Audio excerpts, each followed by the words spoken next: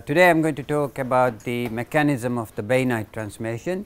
You've covered bainite in a very elementary way in part 1b and part 2 and so forth, but we are going to go into sufficient detail to enable us in the next lecture to actually design some interesting steels.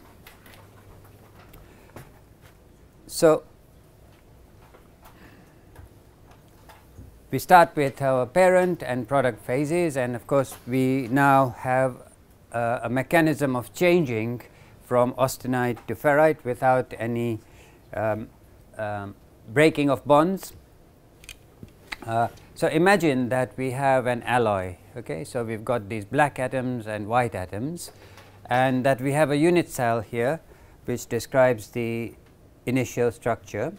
We can transform it in two different ways into a different crystal structure. One of those ways you have already learned about, which is the displacive mechanism.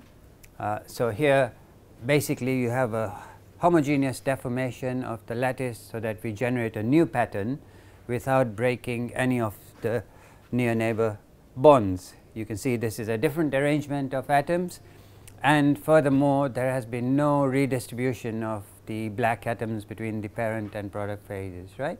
So, we have a 1-to-1 atomic correspondence between the product and the parent crystals, and that is the basis of the shape memory effect, that if you are not going to change the order in which the atoms are arranged, then it is very easy to simply reverse the transformation. Okay. So, there is no composition change, but there is an external change in shape of the crystal. Okay. And there is no diffusion necessary in this case. However, if I because of the shape deformation, there is a huge amount of strain energy. We took about 600 joules per mole for the strain energy for martensitic transformation, which is very large, given that diffusional transformations require only something like 50 joules per mole to begin. So, this kind of a transformation only happens when kinetics is limiting. That means atomic mobility is limited, and you are at a sufficiently low temperature where you can't move atoms over long distances. And for steels, that temperature is of the order of 600 degrees centigrade. Things get sluggish below 600 degrees centigrade, and that is why when we want to make a secondary hardening steel, which involves the precipitation of molybdenum carbides or vanadium carbides or chromium carbides, you have to temper at a high temperature to allow those atoms to move and form carbides. Yeah, you are familiar with secondary hardening, aren't you? Okay. Now, supposing that we do have sufficient atomic mobility, then this strain energy is not actually tolerable. So, supposing that I achieve transformation by displacement, and then I take this triangle over here, I cut it off and transport it onto this side. That would eliminate the shape deformation, and we would not have the strain energy term, okay, apart from volume change. But of course, that chopping off that triangle and moving it to the other side involves long range diffusion, right. So, that can only happen at a high temperature, and that is what we call a reconstructive mechanism of transformation, where there is sufficient flow of matter so that you do not get the displacements associated with the crystal structure change. Now, you can see that the external shape of the crystal now is maintained. So, it is a bit like if you have water freezing in a container, then the shape of the container does not change when you form ice. You simply have a volume density change, right. So, there is no change in shape, and apart from the volume change, and therefore, the strain energy is very limited, but you break the bonds and you rearrange the atoms into a different pattern, and that is why it is called reconstructive transformation. You are reconstructing the lattice. Yeah? Notice also that the black atoms prefer to be in the product phase. So, if you have got long range diffusion happening, there is no reason why the atoms should not move into the crystal where it has a lower free energy, a lower chemical potential. Okay.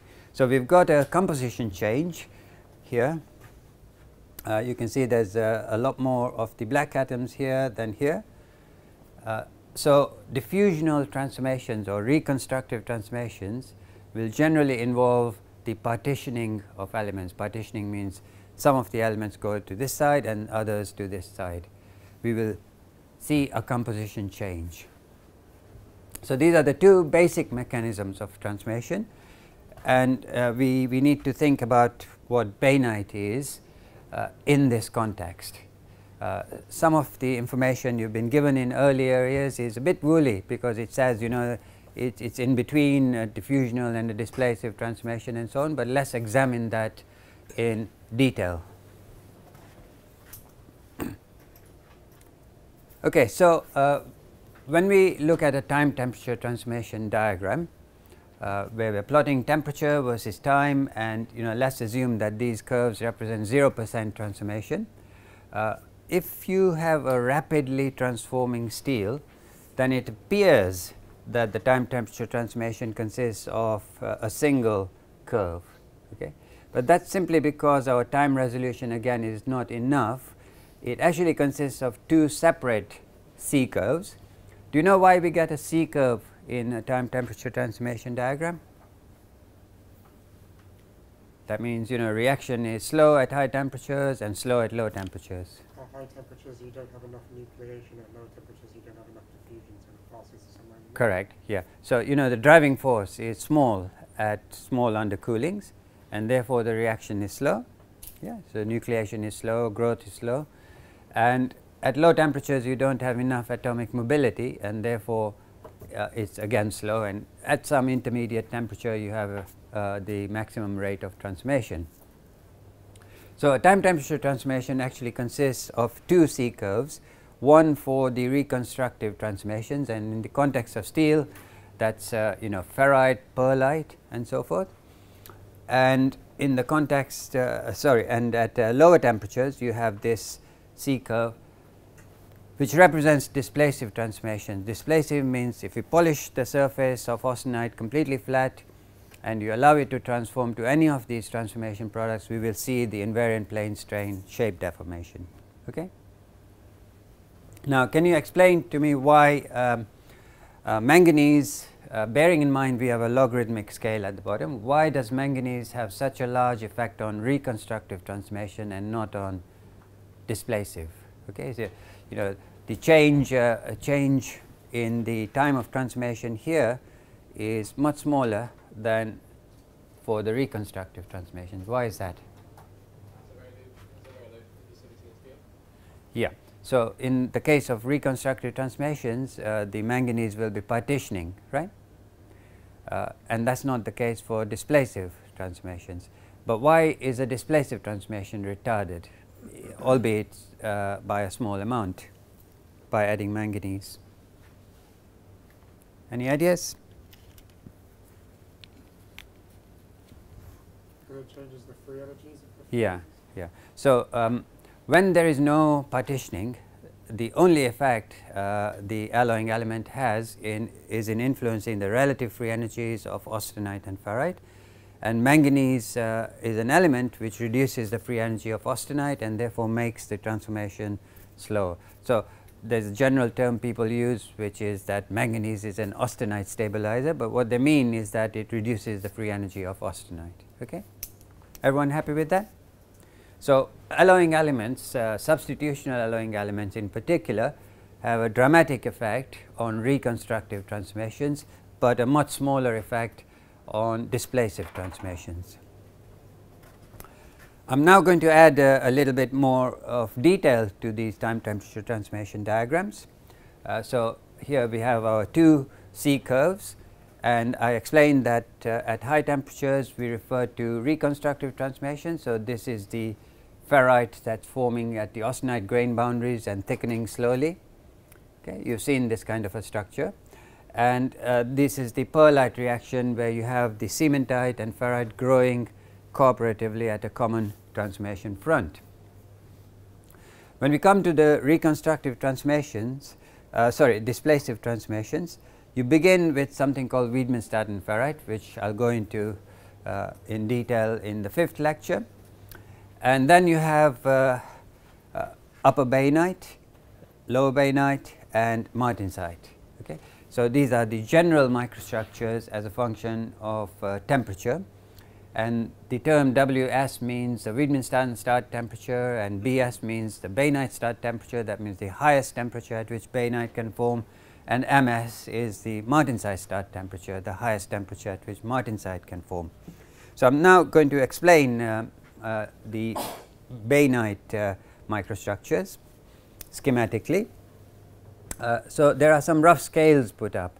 The length of a plate is of the order of 10 micrometers, and its thickness is of the order of 0.2 of a micrometers. And because this is a plate shape, yeah, so a plate shape is a bit like this, yeah, the mean free distance is not likely to be dominated by the in-plane distance. Okay? So, the mean free slip distance is of the order of twice the thickness. If you look at stereology, you can show that, which means that you are obtaining naturally a grain size which is a quarter of a micrometer, very, very small grain size, simply by phase transformation without any thermomechanical processing. So, that can be a very big advantage, because you know that a small grain size leads to, what is the consequence of a small grain size on mechanical properties? High strength, because you know, if you have a small mean free distance for dislocations to move, then it becomes very difficult to translate slip across boundaries. Yeah, the whole patch effect basically. And any other? High toughness. High toughness. And the reason why the toughness increases is because you present a crack with many different crystallographic orientations if the grain size is small. So, the crack is deflected frequently as it propagates through the material. So, finer grain size is one of the few mechanisms by which you can increase both strength and toughness. And with displacive transformations, you naturally have a grain refining effect, because the plate shape ensures that the grain size is fine. Now, if you look at the structure, and you need to look at this in a transmission electron microscope, because you know the wavelength of light is roughly how much? Sorry? 300 to 700 nanometers. Yeah, yeah. So, let us say you know, half a micrometer. Okay? So, you would not be able to resolve individual plates or the carbide particles in between using optical microscopy. All right? So, there is no choice, you have to look using transmission electron microscopy. And if you did that with upper bainite, you would find that you have these plates of ferrite which are essentially free from carbon, and in between you have these quite coarse particles of cementite. And in the case of lower bainite, you have cementite precipitates inside the plates of ferrite and less cementite between the plates. So, lower bainite forms at a lower temperature. It is actually stronger than upper bainite, but it is also tougher, because the cementite particles are much finer, okay? Because you have got precipitation in the plate and between the plates, whereas with upper bainite you simply end up with coarse particles between the plates of bainite. Yeah? I think you may have this diagram in your notes. So, it is interesting that lower bainite is stronger but tougher than upper bainite, simply because cementite is a hard phase and it can nucleate cracks, and if it is coarse, then the toughness will be lower. Everyone happy with that?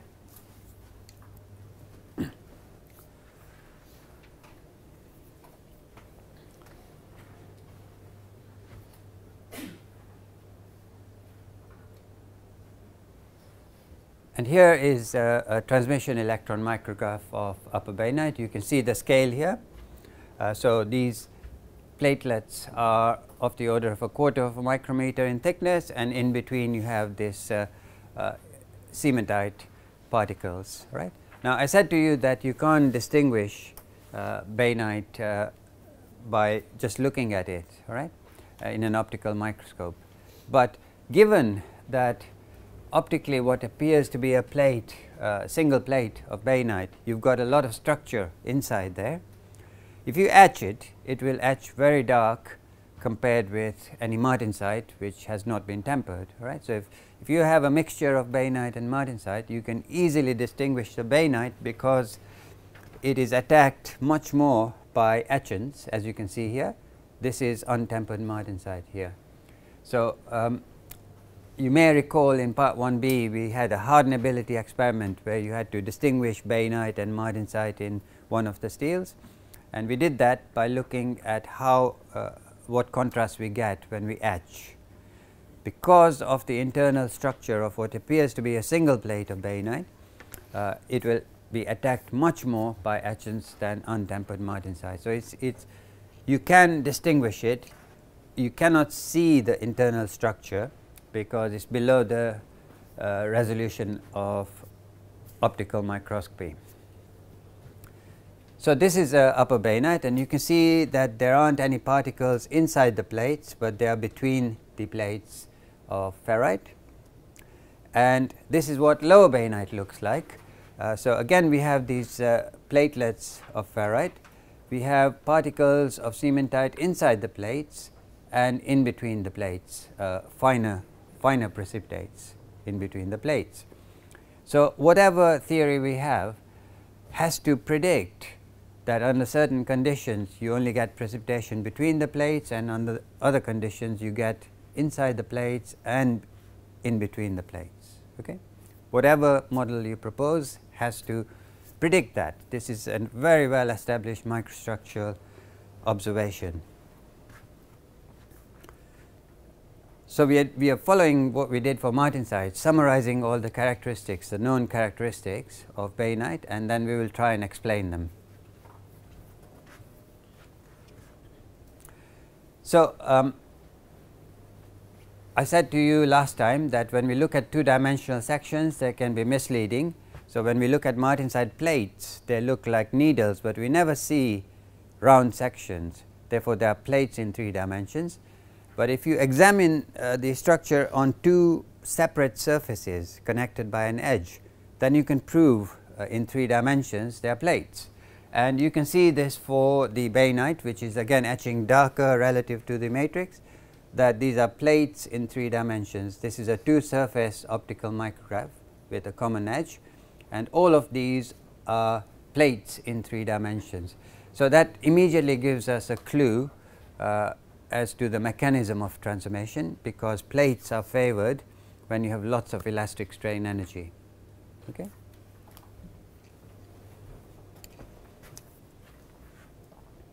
Okay, so where does this elastic strain energy come from?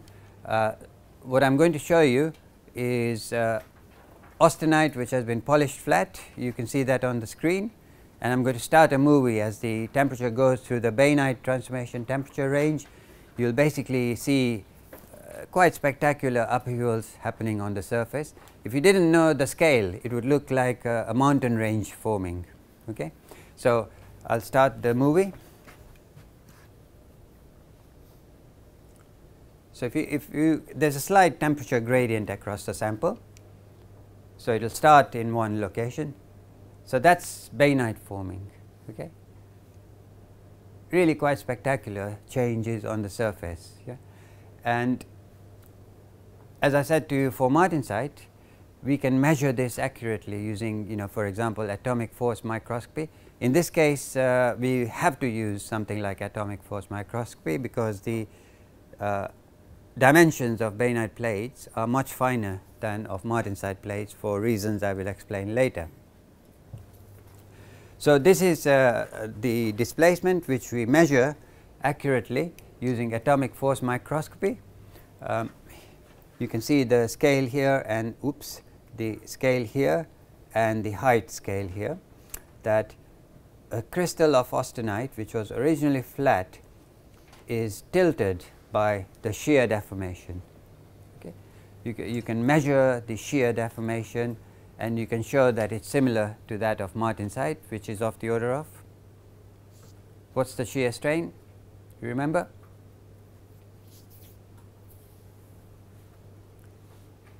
Come on guys,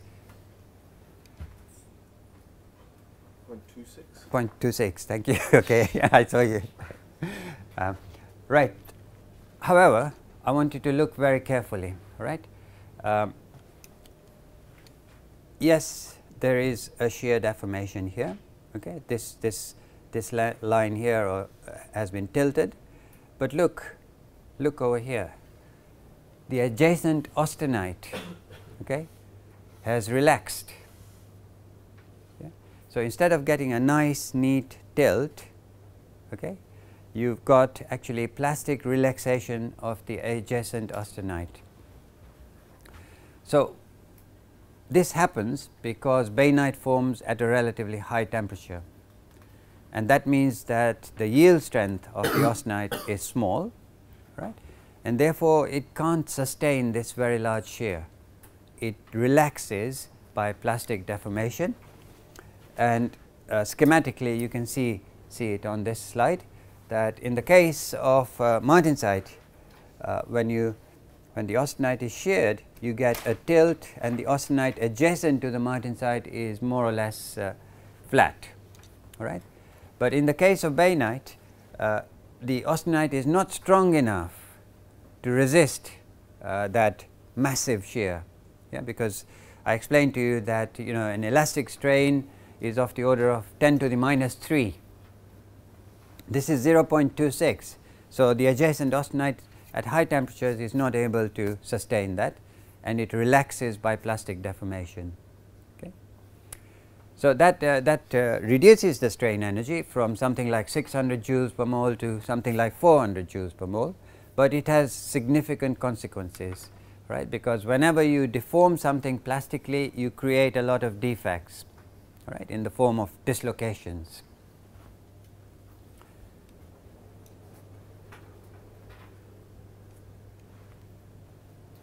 Everyone happy with that? Yeah, so you can see that plastic deformation using that atomic force microscope image.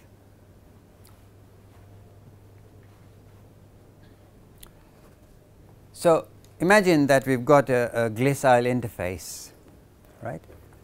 And then we cause a lot of plastic deformation. How is that going to influence transformation?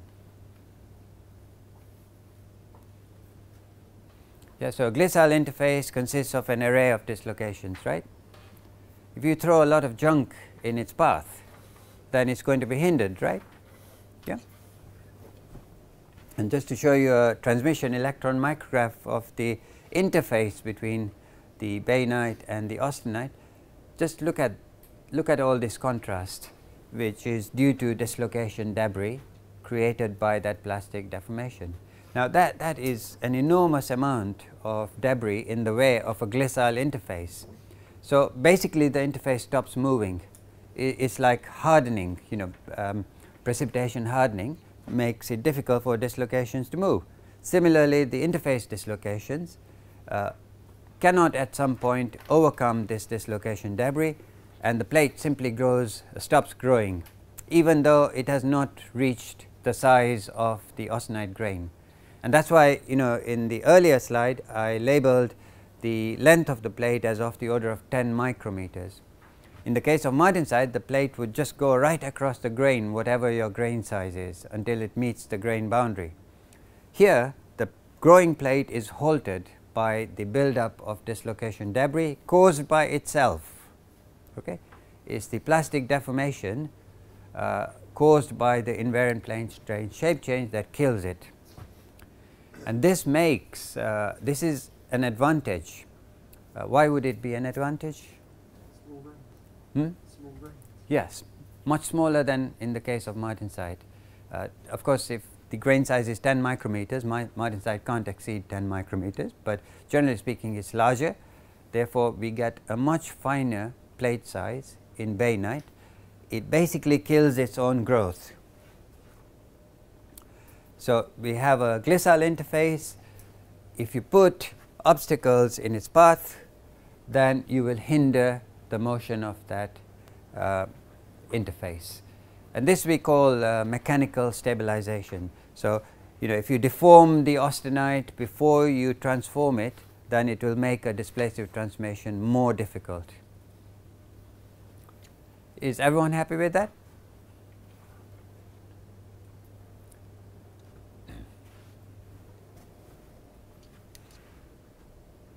What's it called? Mechanical Stabilization. So you actually stabilize the austenite by deforming it before transformation. Okay. So here's I'm going to show you a very simple experiment to prove this. Right. So I'll take a cylinder, transform it into bainite, take another cylinder, compress it so that we put plastic strain in the cylinder, and then transform to bainite.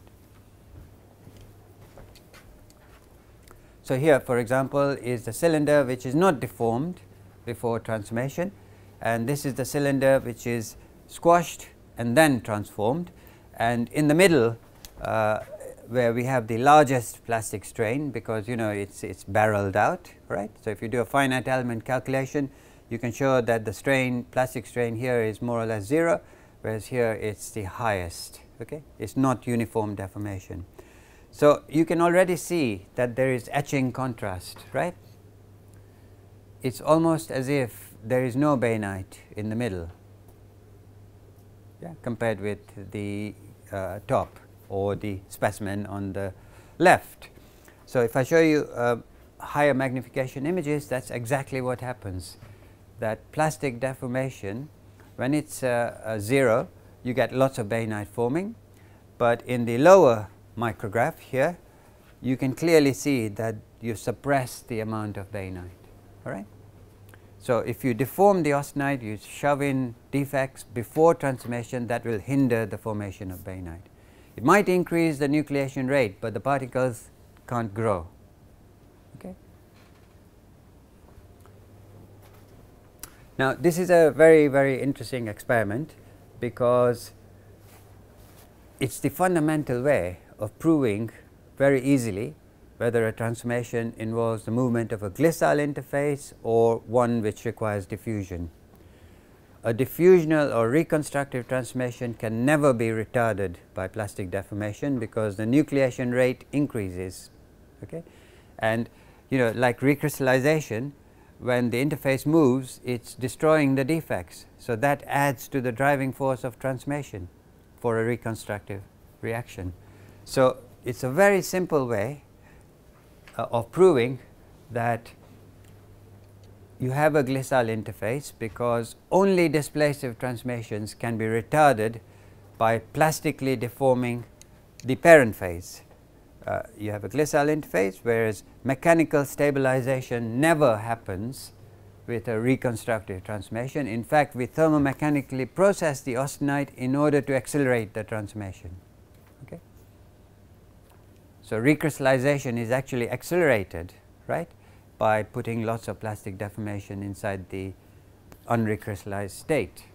And it's exactly the same for a reconstructive transformation, that any dislocation, debris or defects inside the parent phase are consumed, and you grow a product which is essentially defect free.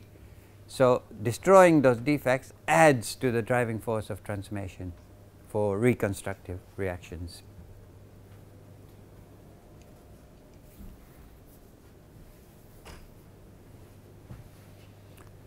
Everyone clear about that?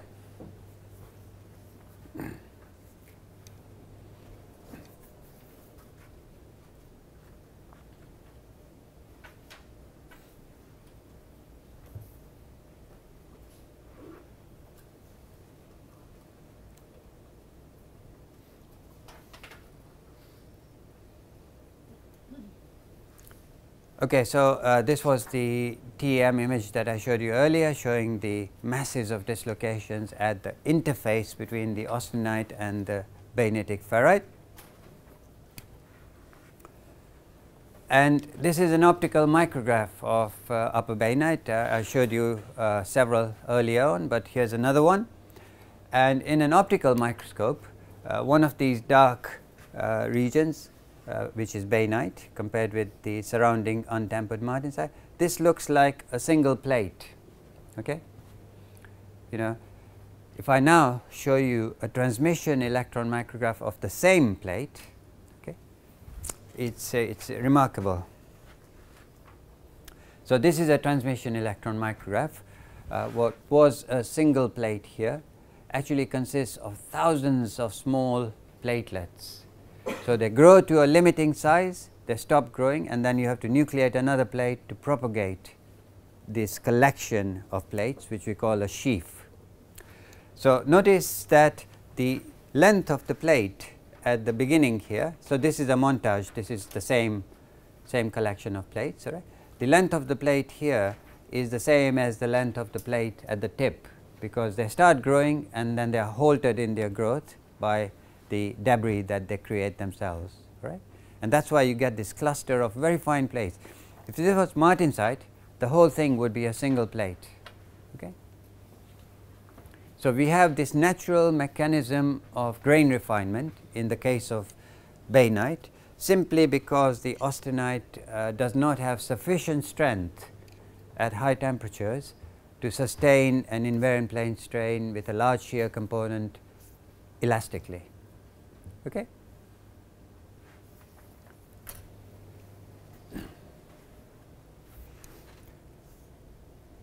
Okay.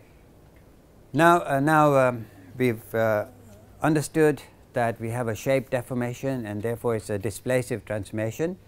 There still is a query that we are forming bainite at temperatures of the order of 400, 500 degrees centigrade. Carbon is extremely mobile at those temperatures.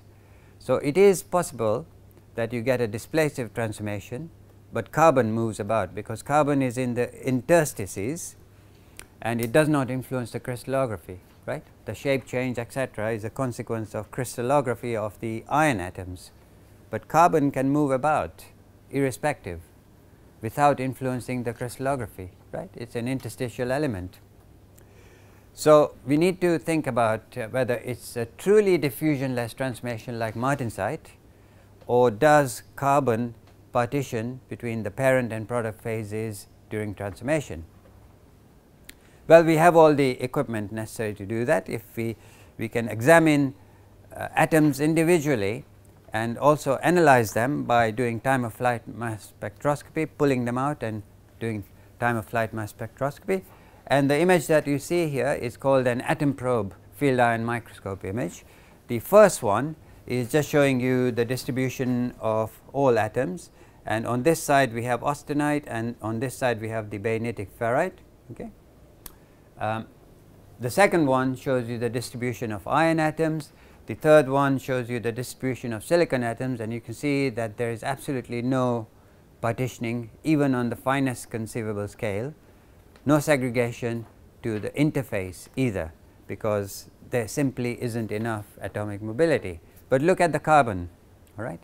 The carbon seems to be in the austenite.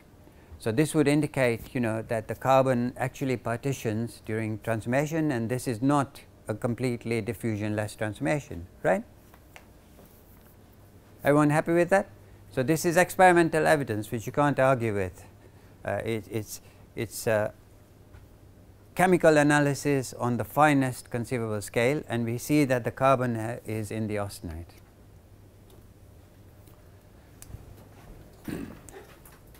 But let's argue a little bit, all right. Let's imagine that we form bainite exactly like martensite. It's completely diffusionless, right. But we have this complication that the austenite is weaker, and therefore we get finer plates. So, the top plate is exactly like martensite, but then because we are transforming at a high temperature, the plate decarburizes. That means the carbon moves after transformation into the austenite and then precipitates as cementite to generate our upper bainite structure, right. As we reduce the temperature, the carbon also has time to precipitate inside the plate, and less carbon is partitioned, and you generate the lower bainite. So, this is a very attractive model, because it predicts, quantitatively predicts, the difference between upper and lower bainite and the temperature at which lower bainite should happen. And we can calculate the time taken for the carbon to get out of the plate, right. So, here is a typical calculation. Oh dear, the temperature scale is of course wrong. There should be 2 zeros after every number at the bottom. Okay, so it's going from 200, 400, 600 degrees centigrade. The time over there, is it fine in your notes? Have you got that graph? Okay. Basically, what I want to show is that, you know, the carbon can escape from the plate within a second at 400 degrees centigrade. Okay. So by the time you come to make an observation, it will have escaped. So it's impossible by doing chemical analysis to say whether the original transformation was diffusionless and the carbon then escaped afterwards, or whether it's actually diffusing during transformation. And that has big consequences on the calculation of microstructure. And there is no way that you can do an experiment to generate bainite in 1 second and quickly put it into equipment to measure. Okay, it's just not possible. So we seem to be stuck that we don't know whether the transformation is truly diffusionless or whether the carbon diffuses afterwards. So we resort to another method. All right, you remember this from the last lecture, that we can calculate an equilibrium phase diagram by drawing a common tangent to the austenite and ferrite free energy surfaces. But there is an additional bit of information that at this particular point where the curves cross, austenite and ferrite of the same composition have the same free energy. And if I plot the locus of those points onto the phase diagram, then I generate the T0 curve. And diffusionless transformation is only possible if the austenite has carbon concentration less than the T0 curve. Okay? Otherwise, it's not possible, because on this side, if I have a transformation without composition change, then I actually increase the free energy. So diffusionless transformation is not possible beyond the T0 curve. So we can do a thought experiment where we take our material and we start to transform it into bainite without any diffusion. So the first plate to form is exactly like martensite, but then the carbon is rejected into the austenite. So the second plate will form from austenite, which is richer in carbon, right? So it's translated along the horizontal axis. And with this mechanism, you can only continue until you hit the T0 curve, until the austenite composition reaches the T0 curve. After that, diffusionless transformation is impossible, right? But if carbon was partitioning during transformation, it would continue until the A3 curve, which is the equilibrium curve. Okay? So by measuring the carbon concentration of the austenite at the point where the reaction stops, you can distinguish between whether initially it's fully martensitic, or is there always carbon partitioning during growth. And there are many techniques for measuring these things. We have to take account of strain energy when we do all these measurements, because it won't be the T0 curve, it will be the T0 dashed curve. Okay? You know, simply taking account of strain energy. And when we do those measurements, you can see that they agree very well with the diffusionless mechanism with subsequent carbon partitioning, and the results are very far away from what you expect from equilibrium, in other words partitioning during growth. So we can conclude that the transformation is exactly as I illustrated, that basically it's martensitic, but at the high temperatures where you form it, the carbon can escape from the plate and precipitate as cementite. Between the plates, if it's upper bainite, and if we are transforming at a relatively low temperature, then also inside the plates there is time to do that, and less between the plates. So that predicts automatically and quantitatively the transition from upper bainite to lower bainite. Everyone happy with that? Okay. So if I go back to this slide, if I raise the transformation temperature, I should get less bainite, okay, because you will reach the T0 dash composition at an earlier point, and eventually at this point, you know, you will not get any bainite, even though you are well below the equilibrium transformation curve. Okay. So, when I do isothermal transformation on the vertical axis, we are effectively plotting the volume fraction of bainite. As I approach, as my composition, average composition of the steel becomes equal to that given by the T0 curve, the amount of transformation tends to 0. You can see at lower temperatures I get lots of transformation. As I increase the temperature, the total amount of bainite that I can get decreases, okay? Simply because x bar, which is the average composition of a steel, becomes the same as the T0 curve. So, very brief summary of the mechanism of the bainite transformation. Basically, it is a diffusionless transformation, and you can imagine that everything that happens after the formation of bainite is like tempering martensite, yeah? That the carbon redistributes, precipitates, and so on. So, it is a transformation which happens at a temperature where after diffusionless transformation, it is tempering itself. Yeah? Okay.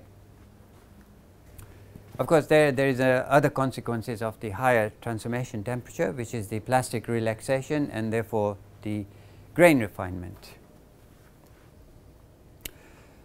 You make many predictions once you get once you have established this model. For example, if we measure the growth rate, it should be much faster than permitted by the diffusion of carbon.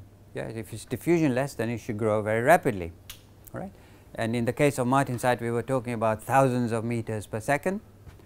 In the case of bainite, because the austenite is plastically relaxing, that is effectively damping the movement of the interface. Okay? Therefore, the growth rate will not be as high as that of martensite, but it will be orders of magnitude greater than allowed by diffusion of carbon. So, I am going to show you a sequence of 4 slides, and with martensite we can use hot stage optical microscopy or something like that to measure the growth rates, or electrical signals coming from the steel to determine the growth rate. But with bainite, the transformation is happening at a high temperature and the structure is much finer. So, optical microscopy or laser confocal microscopy are not good techniques, because you are not measuring individual plates growing, but the cluster of plates, right. But there is another technique called photo emission electron microscopy. Electron microscopy has a much higher resolution. In this case, you have a sample which is like an optical sample, and you shine ultraviolet light onto it that causes the emissions of electrons, and with that you form the image. And you can do this at very high temperatures as well, you know, where bainite forms. So, this is happening at around 400 degrees centigrade, and if you watch this region, you will see individual plates of bainite forming. So, here you are, very fine platelets here, and now you can see additional platelets here because they grow to a limiting size. So, here you can see additional platelets beginning, and so on. So, using this technique we can measure the growth rate, and it is something like 3 to 4 orders of magnitude faster than would be permitted by carbon diffusion during transformation. So, that is also consistent. Okay. I said to you that we can predict the transition between upper and lower bainite, and when we first did that, we had results which we did not recognize, because every single book and publication would say that in every steel you can get upper and lower bainite. Okay. Our predictions were that that is not the case. So, these were the calculations which we sat on for 2 years because we did not think they were right. Okay.